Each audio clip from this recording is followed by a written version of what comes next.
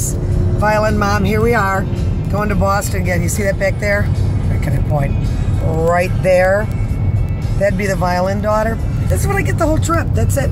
That's it. An inch from the phone.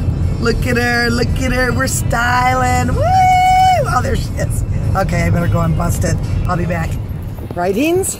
Right, Mom? Right, we're back in Boston. Here we are. And it looks like I'm here all week. Wasn't planning on this, so I don't know, you guys. You might miss an episode or two, but I'll catch up. Right now. Stay tuned. Come on, right now. Chicken. Come on. Massachusetts. Oh, Walk center.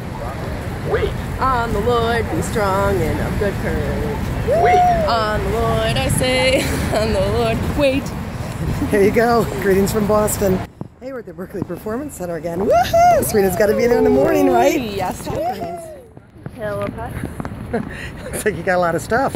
Yeah. You moving out? I'm sleeping on the sidewalk tonight. Yeah, that's nice. Well, you know, if you don't get your act together, you might be. Yeah, I gotta do what you gotta do. You got a lot of work to do. Anyway, we're going to check her into Berkeley for the week, all right? Okay, here I am by myself. So I guess this is like a mini little, I don't know, version of what it's going to be like when the Violin Daughter leaves this fall. It's going to be tough, I think. We've been kind of joined at the hip, you know. But she's happy to see me go. She's with all her friends. She's going to do the string workshop all week here in Boston. So I'm heading back to the room, and I don't know what I have for you this week, but we'll find something, all right? Thanks for watching.